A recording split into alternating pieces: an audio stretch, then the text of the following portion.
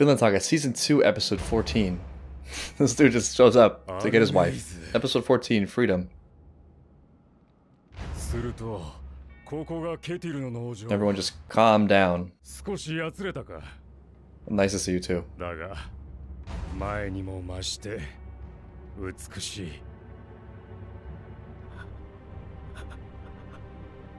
Also, he just, I don't know, he's been stabbed. He's doing all this. Oh no, oh no, oh no, oh no. They had a kid. He's already possessed as it is.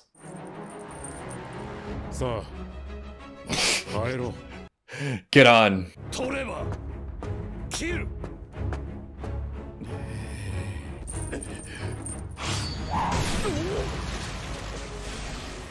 He just killed a horse? Okay, good. Oh no, he killed the horse. Killing humans is fine, but animals cannot endorse. Speaking of having no enemies, I mean, this really is just a circumstance thing, bringing it to a head.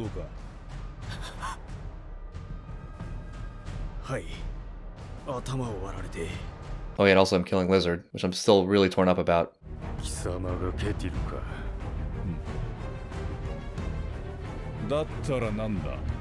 knew he was gonna say something like that. May as well be. No, I don't know. It's not your fight.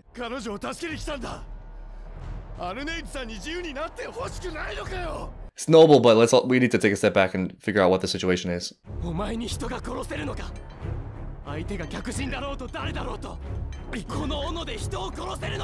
Thorfinn trying to spare him a terrible fate that he's lived.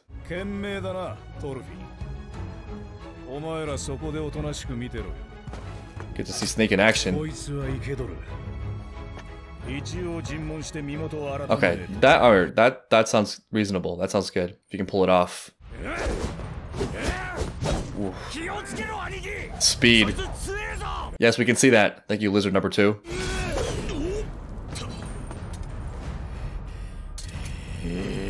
He fights just like he looks.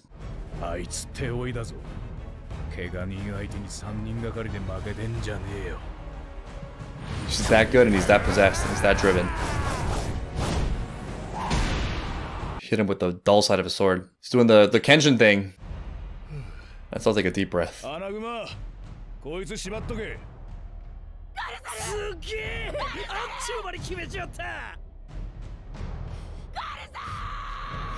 What a flood of mixed emotions for Einar. Jeez. A lesser man would have wanted to see Garter dead for his own interest. I guess it was a noble move, wanting to help Arnie to escape. But I mean, at the same time, some of that just feels to me like pain and shock and not really knowing how to deal with it. Thorfinn is right. It didn't seem like a sound conclusion he had reached. He was just triggered into action. Garter doesn't know this yet. How could he, based on his life and this world? But I don't really think he has enemies here.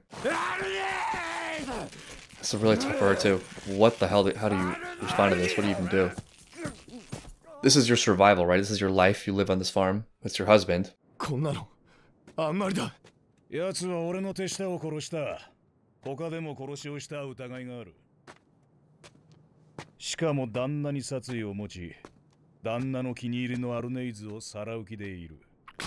I mean, I understand Snake's perspective on this. He's tasked with protecting this farm. Me too, as a viewer, I want to see Garter be given a second chance. But that's asking a lot. The implications of that are huge. That's not something to take on lightly. Wouldn't that mean that Snake is fighting the whole society, basically? This whole countryside?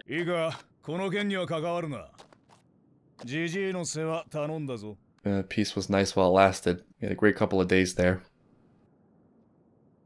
What do you even say in this situation?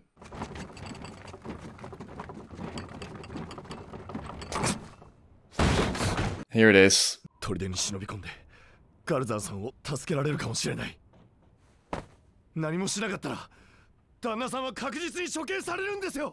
I think I know what's bothering me about Einer's reaction. It's kind of presumptuous. I think for a while he's had these grand visions of rescuing Arnheid. He's sort of put himself in the protector position of her, and there's something really sweet about that. But do we know like what she wants in all this? Has he asked her what she feels? Does she want to leave? Is she ready for what that means? Does she want her husband to be freed? Does she want to upset this whole society? Is she okay living life as an outlaw? There's so many things he's just presuming. And she's been really kind to him, but she's not really asking anything of him. He's a little bit over his skis in terms of his role with her. And again, I do get the sense that some of this is not motivated by pure altruism, but rather by just the overflowing of emotion that he doesn't know what to do with because he's hurt. Which is not to say at all there's nothing good about this gesture. I mean, he's a sweet man at heart, and he's being very self-sacrificial, but maybe to a fault. There's something so beautiful, I think, about being a protector, a provider, or whatever. But there's an asterisk there that the person has to want that from you. Otherwise, it's a request, it's an ask, it's a burden, it's almost entrapment. And it runs the risk of being a little bit arrogant. Like, are you even capable of doing that? Are you strong enough to do that? Is it perhaps not you that need rescuing? Are your rescue attempts actually a plea, either to be rescued or for one's affections? どうにもならないことってあるわ。そういう時は何もしない方がいいの。じっとして嵐が過ぎるのを待つの。Dark clouds. It's interesting, kind of dark interpretation of neutral Jing. Again, speaking of having no enemy, Snake is not your enemy. Test for Thorfinn. Also, I think a trap Einer's falling into is the Arnheid thing aside, looking at the issue of Garter, perhaps some of his sympathy is coming from the fact that they share a station. You know, he obviously sympathizes with slaves. That's a little bit risky. You don't want to be totally on someone's side just because you share the same station in life. Don't know who he is. Don't know what he's done. Just because someone has had a terrible life or a terrible set of circumstances doesn't mean they are worthy of being saved at the cost of many other people's lives. Especially Snake, who, as far as we've seen, I mean, I'm sure Snake has done terrible things in his life. He just has that veteran feel to him. He hasn't been bad to them at all. He's taken some verbal shots at them for being slaves, but that's about it. In fact, in his way, it seems like he's protected them. So to wage this whole war on the basis of saving a slave's life, especially because it would be at the cost of other people's lives, feels a little bit rash and dubious. And to like risk Thorfinn's life to throw Thorfinn into this? Because of commerce or something? Please. Well, Sprinkle's last few days aren't boring. At least they're not dull.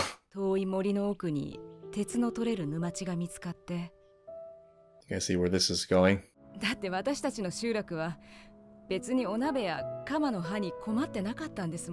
probably just wanted to improve their station for their families.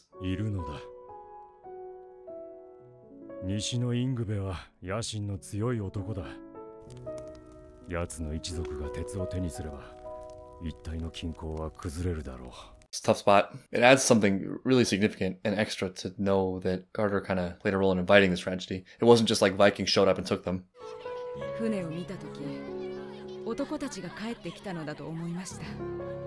Oh, the men are here, just not the same men.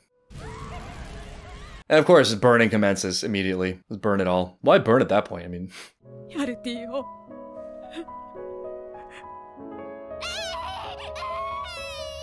Oh, but it's not sure he's dead. He's just taken away. He can still be out there. One silver lining in this story.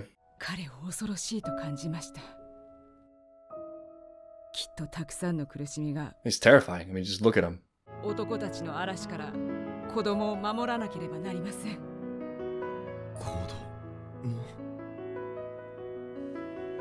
Oh my god. Kettle's having a third son he can be afraid of. Oh my god, Aner. This is blow after blow. Oh. Good luck with that. No. I don't know, man. Aner's kind of too woven up into this whole thing. Alright, I'm not judging. I get it. But there's a lot of danger there.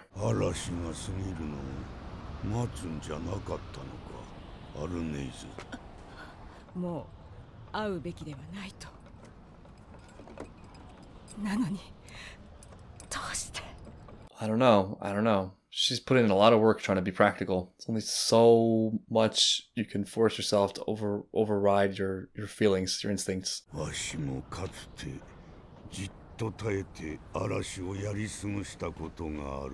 Ooh, he's been through it. その頃ケティル、息子は東京の美しい娘と愛し合っておった。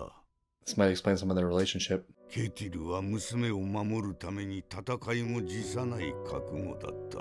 That's a lot coming from Kettle. 逆らえば滅ぼされると。我らの下した決断は That's tough. That's rough, man. I don't even know. 娘が嫁いだ日。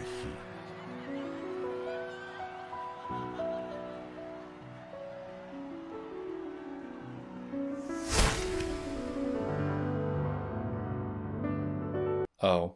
知らせを聞いて駆けつけた時にはもう何もかも焼き尽くされた後だった。 Sounds like they had a thing. This was a little too intimate. すまんな、力になれなくて。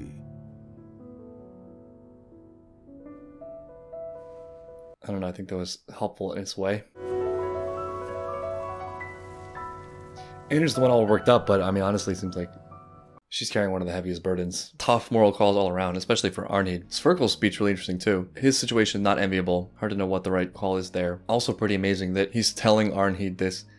If I'm understanding right, kind of encouraging her to follow her heart and do what she feels is right, despite the fact that she's carrying his grandkid. I wonder if that isn't a big part of the rifts that formed between Kettle and Sverkel. Also maybe reinforcing Kettle's feelings of powerlessness in the world. I think it does add a very important color to know that Garter kind of started or was responsible or helped launch the tragedy that befell Arnheid and her village. I sympathize with him too. He's trying to make his lot better and he's trying to make sure that he can defend himself, that his village is safe, nominally for his family and, you know, for other people as well, but not leading him into the storm, as they're calling it, to the point where he's just this demon now. But I understand why Arnheid would still love him for that. You know, it was maybe misguided. It was the wrong choice in hindsight, it would appear, but it didn't seem like there was real malice in the decision. It seemed like it came from good intentions at least. And then, you know, here he is again, coming back for her, this surreal creature, right as she had basically given up and settled into her lot in life on this farm. I don't blame her for being called back, especially since she's not here willingly, voluntarily. Like Sverkel, her path seems to be one of just endure for the sake of peace. Just accept where you are, do nothing. And there's something great about that too, but also incomplete. You can